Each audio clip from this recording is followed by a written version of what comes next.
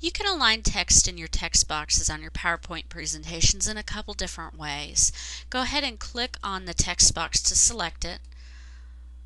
Drag over your text to select it. Now, to control the horizontal alignments, you can go ahead and use your alignment buttons in the paragraph section of the Home tab. You can align it left, center, right, or you can justify it. We'll go ahead and we'll do centered here. You can also control the vertical alignment, so the up and down alignment. So go ahead and click on your Align Text button. You can choose to have it at the top, at the middle, or at the bottom. So those are some ways that you can align your text within your text boxes.